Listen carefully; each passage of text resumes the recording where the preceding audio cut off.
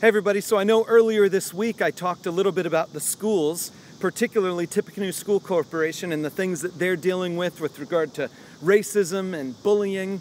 I'm going to spend a little bit more time talking about the high schools tomorrow, but today I'm standing in front of Edgelia Elementary School because I wanted to highlight the fact that the elementary schools need some of our prayers too.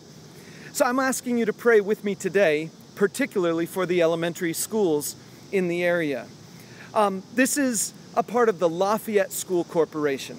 And I was on their website earlier today and I noticed that they've done a lot of work over this last summer to try to help prepare their teachers for some of the weirdness of this coming school year. Particularly, they've done a lot of training with regard to emotional intelligence and things like that.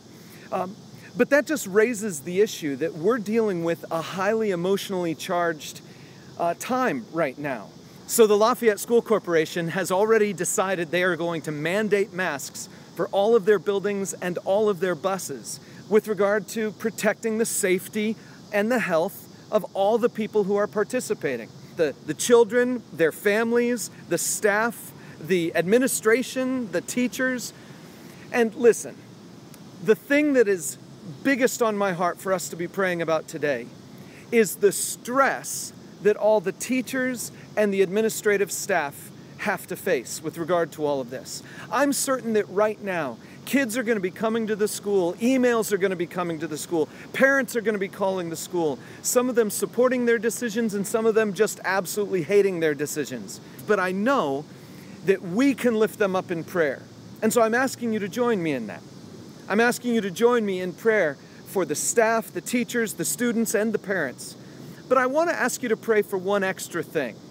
In particular, would you join me in praying that the Christians connected to these schools would be sources of salt and light to the people in the schools? Would you join me in praying that the parents who are also part of a local church would take the approach of being supportive and encouraging to the people who are making the decisions in the school system?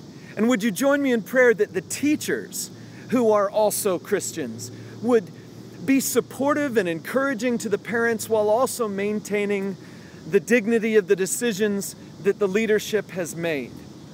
Listen, this is a difficult time, but the one thing that I'm hoping for during this time is that the Christians who are involved in these areas would step forward to be the salt and the light that Jesus calls us to be. So join me in prayer. Pray for the students, the teachers, the staff, the administrators. Pray for all of the people involved in the elementary schools, that God would lift them up, give them wisdom and encouragement and love. But also join me in praying that all of the Christians who are part of the families and all of the Christians who are surrounding these schools, that we would join together to be salt and light to them. We know this is a difficult time, and if we can bear some of their burdens with them, I'm certain God will be glorified. Join me in that prayer today.